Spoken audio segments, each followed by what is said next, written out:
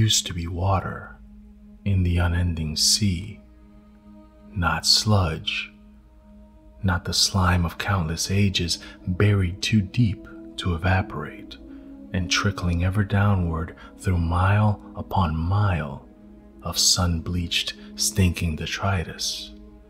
Not meager hydration that meant you had to dig and root and forage for the relief of a few drops of sour, salty, artificially sweet fluid on your tongue. Actual, genuine water, clean and clear and warm, stretching from horizon to horizon, glittering under the intact moon. The mariner could not imagine such a thing. She knelt half buried in bottles and bags and bits of clothing, hands scrambling quick and frantic to sort through the filth and the waste. Here was a colorful bottle, its label long since been burned pale before the sun went cold. The residue of whatever contents had clustered around its nozzle decayed into fine powder millennia ago. But perhaps, if she was lucky, somewhere deep within. She began tearing at it, a sharpened bit of metal in her crooked teeth gouging at a surface that discolored and cracked beneath them. The familiar sour taste of plastic coating her dry tongue. After a moment, a crack opened like a pained mouth, and she scrambled at it, with long broken fingernails prying it open, breaking it apart. But whatever had been in that bottle was once gone now, and left nothing but hard eggshell plastic behind. There was no energy to spare on lamenting. Already her hands were digging down, shoving aside bottles and bags and boxes and tires and scraps of old cloth. Already she was shoveling a husked dry trash aside like sand, diving into it like water, seeking something else, anything else that might have once been edible. Her hands were thin and yellow and weathered, shaking things like scraps in the wind that pawed and dug and scoured, almost of their own free will. Her breath was thin and shallow, a calculated rhythm that pulled what little oxygen there was out of the corrupted yellow air. The burning in her lungs a necessary pain that had long since faded out of her consciousness. The goggles that had clung to her eyes since birth had formed a tight trench in her skull, so deeply ingrained they felt like a part of her, an added organ that she couldn't have removed even if she wanted to. One of her lenses had shattered long ago, and beneath it, her eye had been reduced to nothing but a little blind scar, burned and withered and sealed shut by the acidic air. Forward through the plastic she dug, a sticky cloth wrapped around her feet serving only partially to protect them. A cartoon smile beckoned from the filth, and she pounced on it hungrily, digging out a faded food wrapper, the eyes of whatever mascot it had once borne torn away and lost. Greedily, her tongue licked out, rasping against the pale underside of the thing, the thin worn wax paper tearing at even that slight pressure. But the food it had once held was gone, eaten away by a time long before her shriveled, rumbling stomach had even been conceived.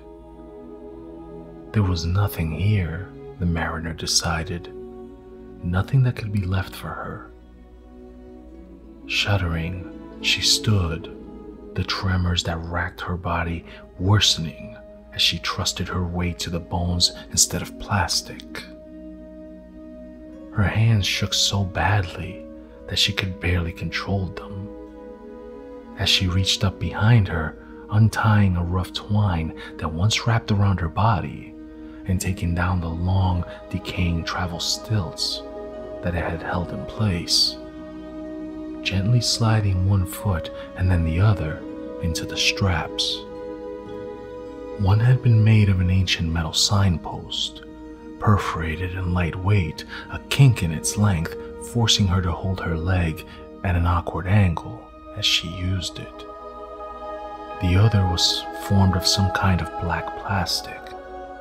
A foot longer than its counterpart, the tiny colored lights along its length blinking sometimes, sporadically, as though they were trying to cling to life.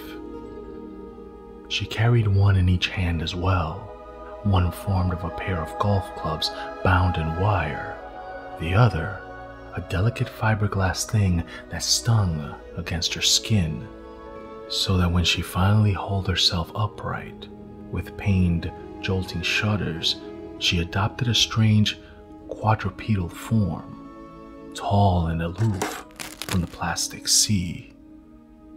One long step, her bones aching and crying out in response. Another, the stilts crunching and grinding against the waist they landed on. And another, until the last she found the rhythm of it and settling into an awkward, pointed gait. It was hardly comfortable, but it was faster than crawling through the muck, and the cadence of it meant it was easier to breathe. Sometimes, as she stumbled and picked her way across the expansive grime, she wondered if this was how people had moved across the sea in the faraway time when it had been water. Sometimes, as she moved around like this, she found bigger pieces of what had been left behind. A neon sign, perhaps, the colorful lights crawling around its exterior gone dark. A few illegible letters, all that remained of a message it had once bore. The hulk of a car, more rust than metal now. A single staring headlight shining its lonely beam across the eternal hazy twilight. A mass of books, fused by time and acid rain into a single mass of pulp and paper. Covers with pictures of landscapes or laughing children, half visible, occasionally within the hardened ooze. A radio tower on the distant horizon, old wires dangling like ivy. The beacon of its peak calling eternally to speakers that it would never find again. She had even seen a ship once, looming half-seen through the yellow-white mist. Its hull had towered like a shadow continent, up into the sky. Its smokestacks, great spires that broke up its silhouette like battlements. Its paint had been just barely visible from this distance, white and red and iron gray, no more than tiny variations like layers in rock. Their scale had only been the thing that protected them from being worn away altogether. A part of her had wanted to go into it, to search this colossus ancient thing, to dig its secrets out like the center of a fatberg and feed her mind upon them. But there would be no food in that ancient wreck, nothing at all except echoing, hollow emptiness. And time not spent searching for food was always time wasted. Quite suddenly, shattering her thoughts like an ancient jar, she felt a sizzling, burning pain on her exposed arm. Almost before she knew what was happening, she had dropped to the ground, frantically pulling her stilts off her feet. Another pain, and another, and little hissing pops began to sound on the waves of trash around her. It was the thing she lived in fear of, the single most terrifying threat out here on the plastic waves. The acid rain. There was no time to bind the stilts back onto herself. The acid was already starting to eat through her tattered shawl. Little burning droplets pattering against her flesh. She would have to find them again after the rain. and hoped that they were still usable when the storm ended. Hastily, like a fleeing rat, she filled her lungs with sulfur air and burrowed down like a diver in the depths below her. It was dark down there, beneath the surface, the only light faint and discolored as it filtered down through layer on layer of translucent plastic. The air was rank of foul, though different from the burning miasma up above. A wet stench of rot filtered up from the depths of things contained too long without air or light. Down through those things she pushed, arms shoving them aside to give her room to crawl, until at last she lay buried entirely in an artificial tomb, and the hissing spatter of the rain echoed against the trash above her. But she could not stay here for long. The shelter of the depths was callous and fickle, and soon enough the rain would join her down here, beginning its own endless eternal descent through the decomposing sea.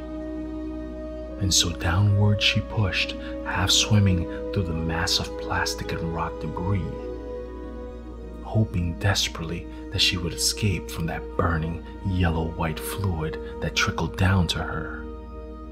She hated being down here, within the ocean itself, where the trash was pressed close against her skin and the suffocating airlessness made her head swirl.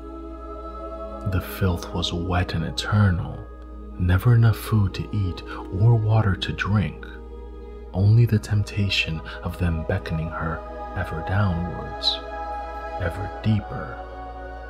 Smaller things started to gather here.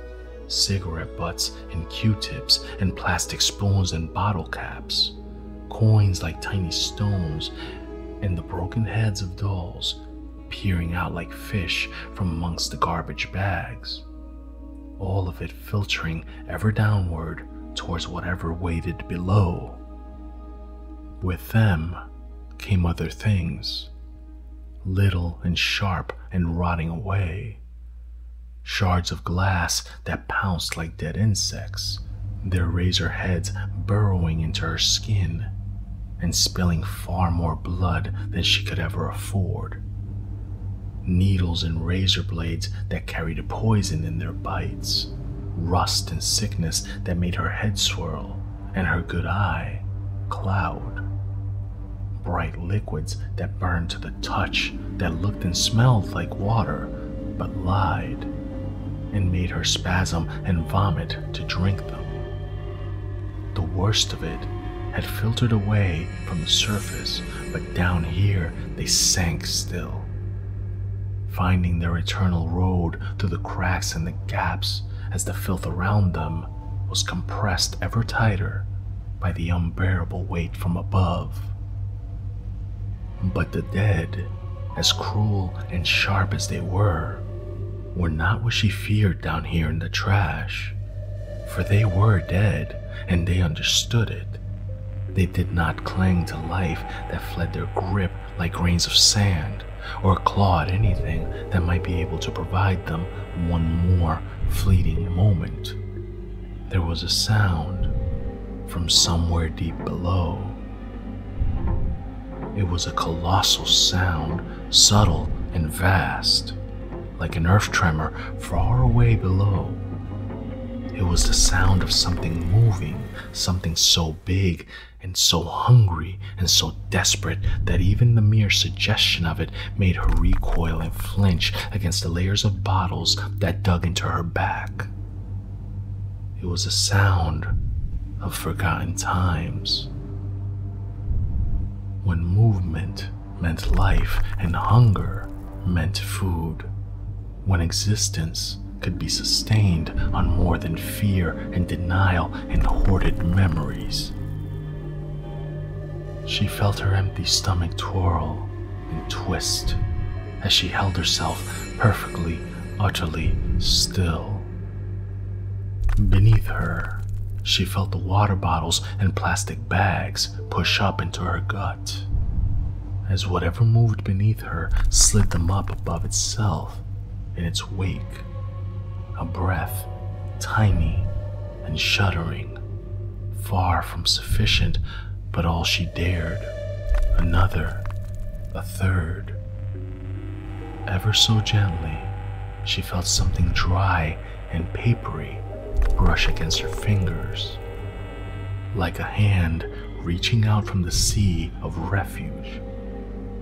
A hand of another mariner like herself, desperate for help or asking to be followed down below. As delicately as she could, she pushed the fingers away. She thought there was a sorrow in the sounds from beneath, as whatever moved down there carried itself away through the dead corpse sea. But perhaps it was only her imagination, assigning thought to that which would only survive because it dared not die. Shuddering, the mariner pushed herself upwards through the endless miles of plastic, dragging herself close enough to the surface to hear the pounding of the rain.